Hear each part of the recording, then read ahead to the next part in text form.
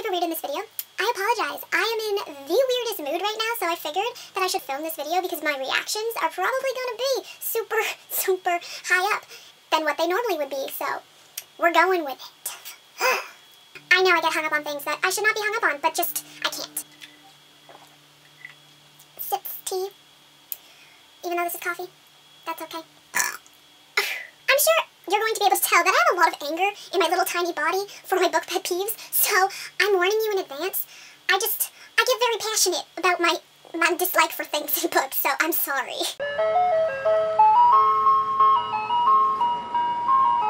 Hey guys, it's Jay, and today I am going to be discussing some of my personal book pet peeves. You know these things that when you're reading a book, it just makes you be like, no! That is what we're discussing today. These are in no particular order, they're just kind of what I came up with like 5 minutes before I filmed this video. So without further ado, let us get started. Number 1, my biggest book pet peeve. If you guys have been watching my channel for a while, you should know this because anytime it happens, I always mention it. Insta love. I'm talking the like girl sees boy, boy sees girl. Oh my god, marry me, I love you so much, oh my god, oh my god, oh my god, you're so hot, oh my god, oh my god, oh my god, my life is like complete because you're in it now. It's like, girl, it's been 5 seconds. Like, you're up here? You need to bring it down here. You see the level difference? You just bring it down. You don't love each other. You don't. Number 2 is repetition in books. For example, I recently just read Monument 14 by Emmy LeBourne. And at one point, during the first chapter, I'm pretty sure, we're told that the bus is on its side 6 times. 6 times! Okay, do I really need to know that the bus is on its side for 6 times? No, I don't. At one point, it literally has in brackets, remember, the bus is on its side. It's like, okay, cool, the bus is on its side. Thank you. I understand. I'm not stupid. This is getting repetitive, Jan.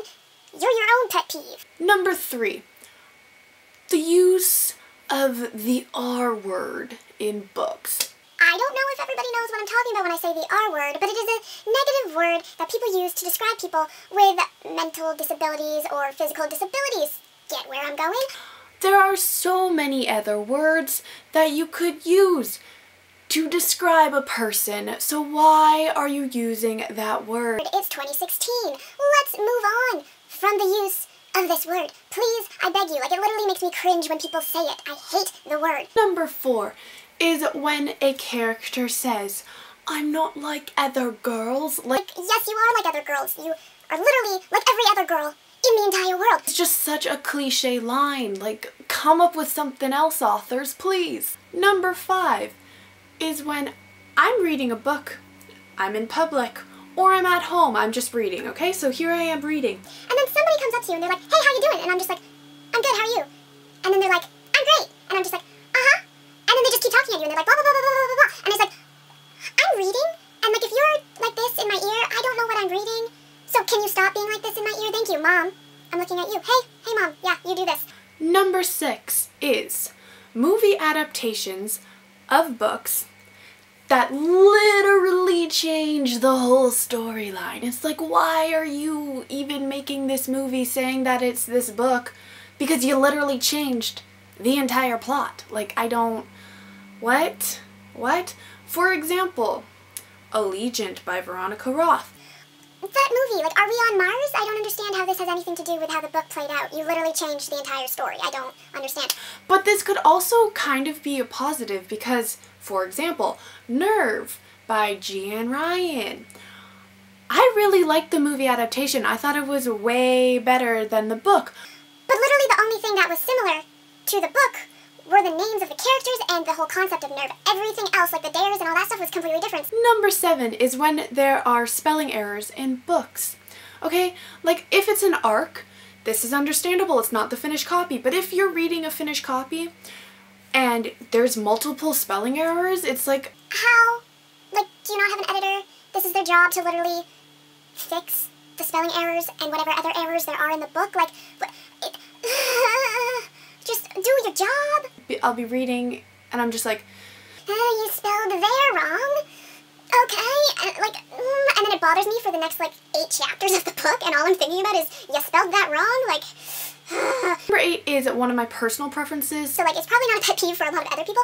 But When a book has tiny little font, I don't want to read the book. Because it's just so small. Like, can we just expand? Like, why are we writing in size 7 times New Roman font? Can we upgrade to a 12 times New Roman font, please, so I can actually see? Like, I need a magnifying glass to read a book.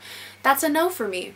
It's just a no. Pet peeve number 9 is when a book series just keeps going. We're on book 20 now. Like, why? For example, the Selection series by Kira Cass. Book 4, you know, it was a cute concept. I liked how we got to see into the daughter's life. But book 5, like, why were you there? It literally could have just been combined into book 4 and we could have been done. There was just no point to book 5, so why did it happen? You want to know why? Because it's a money grab and you need to keep making money as an author. I understand that, but it gets to the point where it's like, okay, we get it. Move on to something else. Another example, the House of Night series by PC Cast. We're on like book 12, I think. I believe the series is over, but after like book 6, I was like, okay, I think we need to move on now. And finally, my 10th book pet peeve is when I'm able to call the ending of a book. I'm reading the like first chapter of a book and I'm like, okay, this is what's gonna happen. And then it happens, I get so annoyed because I just spent all that time reading this book to know what was gonna happen. It just irks me. I just can't. For example, John Corey Whaley's Where Things Come Back. I think I was about a quarter of the way through the book and I was like, this is what's gonna happen. And then I got to the end of the book, that's what happened. I was like, there was so much potential. And it just fell short for me, which is usually what happens if I'm able to call the end of a book. Alright guys, so that was my 10 pet peeves when it comes to books. If you guys are interested in knowing more of my pet peeves, let me know down below. I could just keep going for years, honestly. So if you're interested, let me know, and I will see you all in my next video. Goodbye!